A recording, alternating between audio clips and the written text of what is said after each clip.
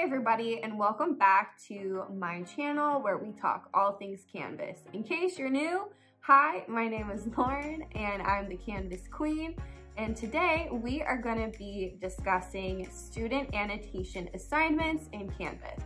So first off, what even is a student annotation assignment? Well, essentially it is a submission assignment type where you basically provide students with a PDF document and they are able to annotate and draw, write all over the document and submit it for evaluation. The student annotation tool is amazing. I love using it in my classroom. I've been able to do so many creative things with it, and I know that you'll be able to do so too. I think one of the things that I love about it is you're able to recycle a lot of old PDF documents that you used to have. Maybe you used to print them out before, and now you can use them in the Canvas digital learning space. Before we get into the main part of this video, I would absolutely love it if you like this video and subscribe to my channel. It just helps me reach more people that need Canvas LMS help. All right, let's get to it. Show you how you can create a student annotation assignment. That's a lot of words, but I am on my modules page.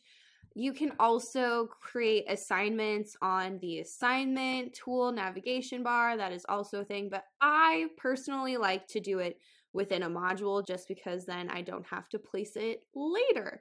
So we're gonna go over to this plus button, add assignment. You can see there's multiple things, but we're clicking assignment. And then I kind of already have an assignment set up. So normally we would click create assignment, you would provide a name for it, but I'm going to click on my demo student annotation assignment here and add it to my module. And we are now going to go enter it to edit and fix all the settings to create that student annotation part. All right, so this is the assignment page. It's just a reading passage for a science class. And so we're going to add, so basically the students will read this page, and then at the very bottom, there will be an assignment attached at the bottom for them to fill out. So we'll go up, you're going to click on the edit button. And so you can see all my directions here in the rich content editor. We're going to bypass that for now. And you can provide any points. We'll just say 4 points because I believe I have 4 questions if I remember correctly. The big place that you want to pay attention to is the submission type right here, okay? So we're gonna go from no submission to not external tool. We're gonna click online and you're gonna scroll down and select student annotation. Upload a file from your computer, so that being like a PDF file, or you can go into your course files. And so I've already added the file into the course, and so it's right here, Waves Reading Guide Questions. That is the PDF that I want them to annotate and change and mess with. So that is what I'm going to click. And then all I do is click over here, save. You can publish it if you want. We're gonna publish it because I'm gonna show it to you in student view. And you'll notice, if I scroll all the way down, you'll notice it's not there. Why is that? Well, in order for you, the instructor, to view the student annotation assignment, you actually need to view it in student mode. But you will notice right here where it says submitting, it says a student annotation, and that's important for us, the instructor, to know that we completed the editing steps of the assignment the appropriate way. So now I'm going to show you how to access the PDF document and student annotation tool as a student, or what we call in Canvas student view.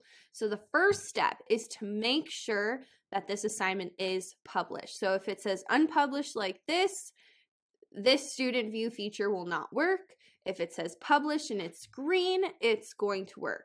So let's click on the student view. So now we're seeing this as a student. We can see there's no due date, the point value, and the submission type.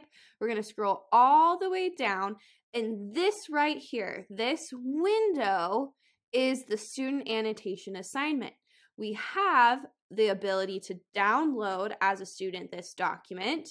We have the ability to rotate at any point this PDF document. You have the ability to zoom out, zoom in, and one of my I think favorite things is you can make this full screen.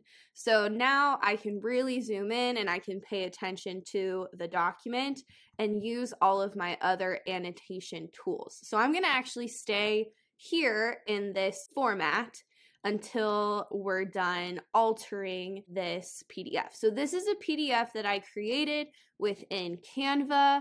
I tried to make sure the dimensions of this PDF made it so that it fit the window entirely. I just wanted to do it that way. But here we go. We're going to come in and zoom in to the document here, and I'm going to show you the other tools that you can use. So up here, we have what I think it looks like a hot air balloon. This is a marker, or what they call in Canvas, a point annotation. So you're going to click on it and you're going to have all of these colors to play around with. So I'm just going to pick purple. And what's cool is you can click anywhere on the document and then leave a comment. Another cool feature for if you're an English teacher and you're annotating an assignment is that you can use this highlighter tool, and this allows you to highlight text, and you can also make notes about the highlighted text, which is cool. Probably the most important tool is the text tool. All right, so here it says students answer the questions as best as you can using the text tool. I added that in so that students could see how to use it. So we have some options here. Of course, we have our colors. We have the option to add a background. So all that means is when I come up to a color here, right now it is a clear background. If I want to make it a white background, it will do that for me too. White background. You can always delete these. It will always ask are you sure you want to delete this text? And you can say cancel or okay. We can make the text size bigger. Let's answer questions. The higher the amplitude of a wave, the more this is energy it carries. My formatting isn't fitting correctly with the line.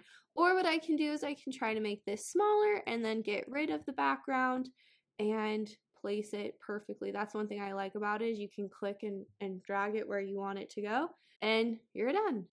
Okay, another thing, especially if you're editing text, we have strikeout annotation. So we can put lines through text and say something like, not necessary. Another tool that is very cool about the student annotation assignment is drawing. So you have different thicknesses and of course your different colors, and you can draw, I'm going to draw a heart all over this page. And so one thing that I did when I was a science teacher is I would actually have them draw for certain things, like the egg drop project. I had them draw models using this tool, and then of course they can actually write their descriptions here. That is the majority of the tools. We have one left, which is just creating a box around items.